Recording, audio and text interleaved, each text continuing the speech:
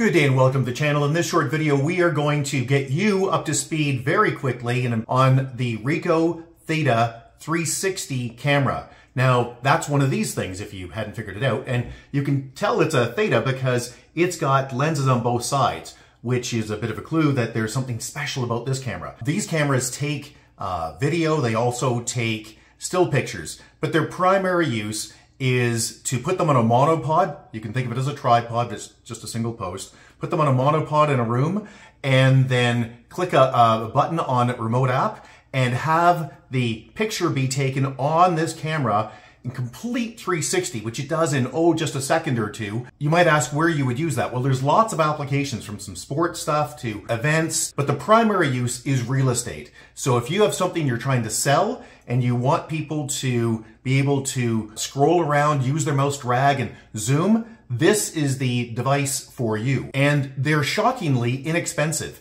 So you can hire somebody to do it, but you don't need it. So if you're a small real estate agent and you're looking at paying $1,000 or $2,000 to have somebody shoot your house, you don't need to. You can do it yourself. I have done it myself. I took about an hour to figure out how to get this working. Just by reading documentation, we're going to get you through this in about 15 minutes. So let's get to it. The very first thing you need to know is which Ricoh Theta to buy. Now, there are a lot of them, as you can see here. So which one should you get? Well, the only ones that are currently in manufacture are the Z1, the X, and the SC2. And all of those are just fine. Let me go over the two things you need to look for if you're buying a used one. The first thing you need to look for is it 4K? Now, Ricoh has all of the specs up online, so you can go to the Ricoh360.com and figure out, which exact model you're looking at and check the specs. But for instance, the beginner model, which is the SC, which is already discontinued, is only 1080p. And you think, why would I want such a high resolution as 4,000 pixels across the top of my screen? Why would I want that amount of resolution? Because you want people to zoom in with their mouse or with their fingers. That's why you want to be able to have people go look in that corner or at that grain in that wood. And a 1080p camera is fine, but a 4K is much better. And the price is just a few dollars different. So why buy the 1080p? Buy the 4K. The other feature you're looking for is whether it supports working with the remote app or whether you have to press the button on it. There's a delay feature on all of the better models and all of the new models that lets you get out of the room because you don't want to be in the shot. Now, what's the big difference between these? The SC2 is probably the one you want. It's cheap. It works really well. It's just a few $100s and you're on your way. The X is the same device, but it has a slightly better lens and it has a really cool little touchscreen on it. Personally, I don't care. I don't know why somebody would want that, but there is an application for it, I'm sure, or Ricoh wouldn't make it. And then there's the Z1, which has a massive amount of memory on it. I think it's 51 gigs, so that's a huge amount. For most people, again, absolutely not necessary. The SC2 will let you shoot your 3-story house, plus the yard, plus the garage, no problem at all. Especially because, remember, these images that you're taking will be uploaded instantly, well, pretty instantly, up to the Ricoh 360 Tours site, all of which can be done for the first 30 days for free, and we'll show you what happens after 30 days. The newsflash, they want you to buy a subscription. So to prove that this can be set up with almost anything, we're going to use an old Samsung S9. So here we have an ancient Samsung S9, just to prove the point that you can install it on anything. If you have an old Apple iPhone, it'll work fine. You have a Samsung, work fine. Old LG, work fine. So pretty much on anything. What we need to do is get the Theta app. And this is confusing because there are a lot of apps that seem to be the right one that aren't. So go to your store, search for Theta, Ricoh, or Ricoh Theta, either way. Ricoh Theta app. So I've already installed it. It takes a few seconds. We're ready to go now. So let's click open, agree, and it's now going to say, look, we need to get a couple of things set up, including adding some permissions. So click OK. And do we want it to know the device's location? Sure, we'll let it know. It might be handy for tagging in the future. Click on the Theta icon in the bottom right. The Theta X is the special one. We have an other model. And by the way, this is the package it comes in. Nice little package. This is a Theta V, by the way, which is quite old, but it's still a 4K and allows me to run it through the app, so that's enough. There's also this little rubber cover on top. Whatever the cover is doesn't make much difference. Just make sure you use it. because if you don't, you'll find that this could tip over and you'll smash and break your lens. Pretty common thing. Just take a look on eBay at all the smashed ones. If you look at the bottom, you can read the number. No, you can't. I can't anyway. So the way I had to read the number is to use a camera like this one and take a picture of it. Then I can blow up the picture and I can actually read the thing. Now, something to note is that this is case sensitive. So in my case, I have an uppercase Y and L. There we go. And let's select register. And now we're ready to connect. 3 buttons on the side here. The first is the power. Powers it up. The second button is Wi-Fi or not. And the third button tells you the modes. You can see here, there's a little camera. If I press it, bottom button, it'll change to a video camera. Okay, put it back to camera. Now I'm going to press the middle button and the Wi-Fi button light will come on. Just like that. And connect.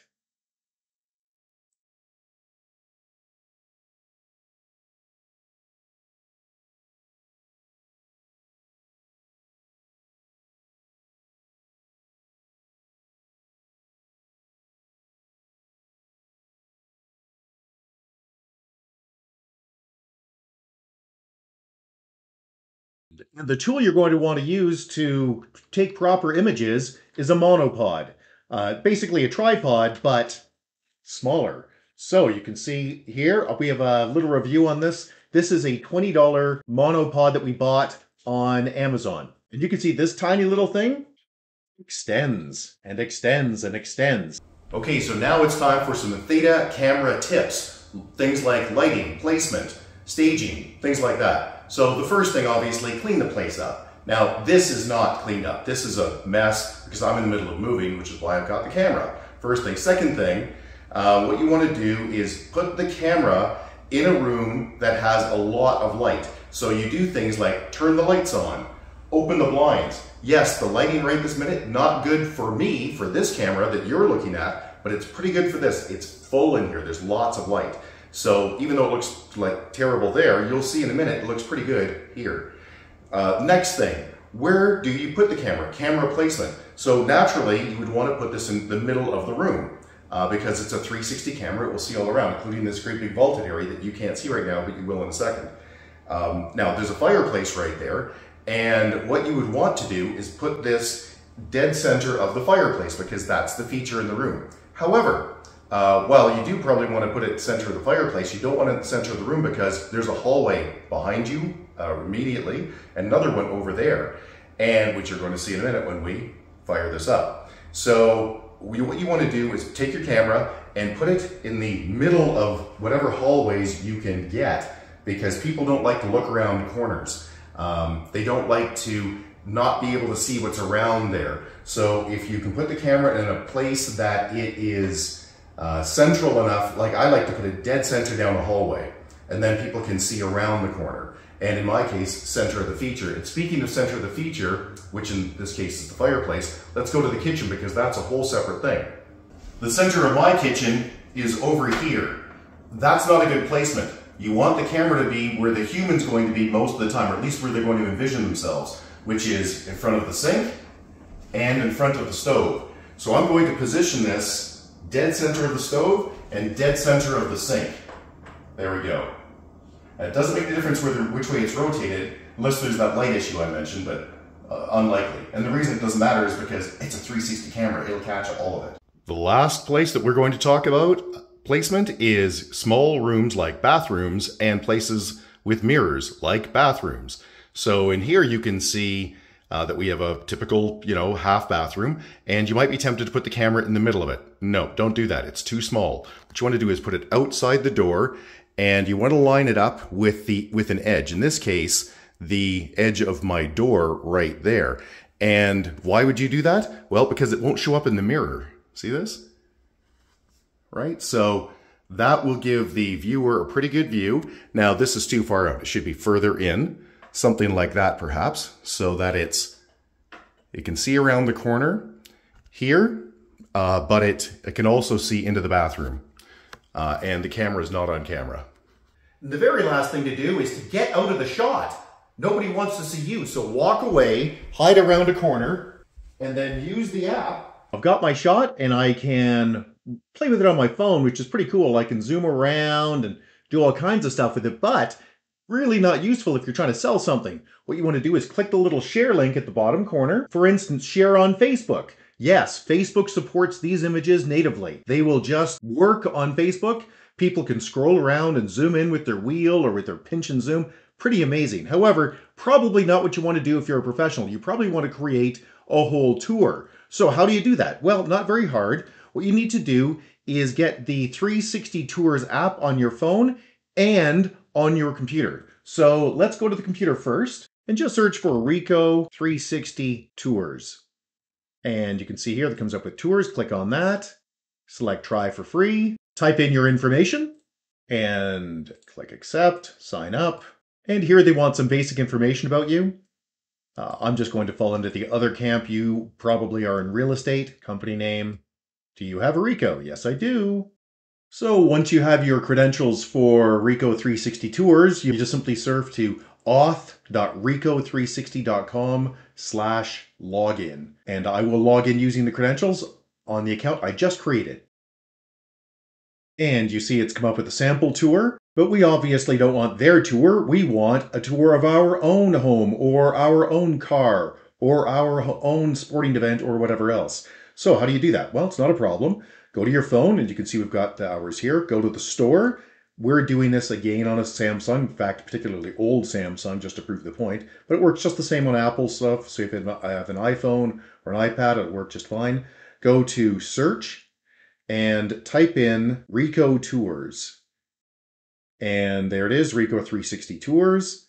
Now, I already have it installed to save time, but if you don't, which of course you probably won't, just click install and then click open. And it will ask you for your credentials, which I have already signed in with. And just like the other Ricoh 360 app, we have to register our Theta camera with it. So how do you do that? Not very hard. Click the Theta icon at the bottom, click register your Theta, and before you go any further, make sure that it's powered on. I'm just going to press the power button at the top, and boom, it's on.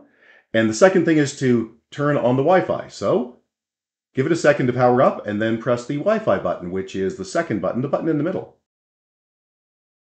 And the Wi-Fi light is flashing. And then we take our phone and we register our Theta, not Theta X, it's the other one. And in my case, it's this code. And it is case sensitive, as I said. And again, on this phone, it looks like nothing's happening. Nope, scroll up and you'll see register. If your phone's larger, you may not have that problem. Yay! Now, to save your time and avoid redundancy of things we've already covered, we are going to show you tours that we've already created, and we'll explain some steps along the way that'll help you. So this is the house we were just in. So let's click on that tour, and you'll notice that each room has been labeled. And when you go to your camera and on the 360 Tours app, you select next room, it will ask you what the name of the room is. And you might think, oh, I don't need to really enter that. I'll just call it number 1 or number 2. Name it, because it comes up when it loads, which it does automatically, by the way, when it loads into your tours software like this one, the names are really helpful because even if it's your house, yeah, things just don't quite look the same. Let's show you that. So let's go into the living room where we just were. And look, I can look up. Pretty cool. I can spin it. And because it's a 4K camera, I can zoom in. So if I want to see the wood grain, I can use the wheel on the mouse and zoom in. It's not perfect, but it's really good. The only space that you lose is down below. Why is that? Because that's where your monopod is. So yeah, that's a really cool feature. I can go over to the kitchen, right? Kind of neat. Let's get out of that. I can click the arrow in the top right-hand corner. This is the hallway I was speaking of, right? Well, this is the space behind the couch that allows me to see down this hallway. And you can see my sort of YouTube studio there. Let's press the X and get rid of that. And let's go to the kitchen because that was an important one. And you can see here I have it lined up because that's what people are going to want to see. And there, that's the orientation people want. That they're going to want to envision themselves in your place or in the place that you're shooting. And that's including your car. And you might ask, why am I mentioning a car? Because this works great for car videos as well. Just put it between the front and rear seats in where the center console might be, and you'll get some pretty cool shots. Now, if you want to put this into a proper tour, you can add a floor plan. So let's go to floor plans. And in this case, you can see I can add a floor plan, and all it will let you do, and it just lets you upload a graphic, could be anything at all. I actually had my original drawings. So I can click on this, and you can see, because I have labeled my videos, I have them here. It's really helpful. So let's get out of that, and let's go to Edit Tour. And we'll go to Floor Plan, and you can see that I can drag and move the camera placements. So I can say, well, no, the camera is actually in the garage. No, you can see here it wasn't. It really was at the front here, right? And I can just add, if I wanted to add another video or an image, I can just click Add here and pop it in. This is really, really useful. And if I click on, let's say, the deck, you can see it changes this to red, so you can see, and yes, you can turn it here so you can see what's going on. You can see what that video is. You can see where the camera was actually placed. Pretty cool stuff. You'll also notice if you're a professional, there's a section here called branding. So you can enter logos and your company name, things like that, which will brand this product, which is awesome. There's a walkthrough as well, which we can set up. I'm not going to, just to save time. If you're a pro or you're interested in this, it's very easy to just go through. So let's click done here. Now, the most important part of this entire exercise is sharing this to people. You obviously aren't producing it for yourself, at least I hope you're not. You're producing it so you can sell something, or you can show some family members or whatever. So how do you do that? Well, you can select share. And here you get a link, which will give people free access to a web page that it is your tour. Really, really cool. You can also embed it. I have done this. It's super simple. So I'll click embed code, and you simply take this code, which just select copy, and paste it into your website, and it will embed it. And yes, it will just work. There's nothing for you to do if you're using normal HTML. In my case, I'm using WordPress. Works beautifully. And the last thing, of course, is Facebook, because yes, it plays naturally in Facebook. Pretty amazing. So look, we think that the Theta 360 product is pretty cool. Just make sure you're getting one that lets you get out of the shot, one that lets you not have to press the button to activate it, one that lets you use the app. The first thing. The second thing, make sure it's the 4K models. Other than that, the rest of it's pretty much up to you as to what you want for details. And the good news is they don't make ones that aren't like that anymore. So if you're buying a new one, don't worry about it. Just buy whichever one looks prettiest to you. They come in different colors and so on and so forth.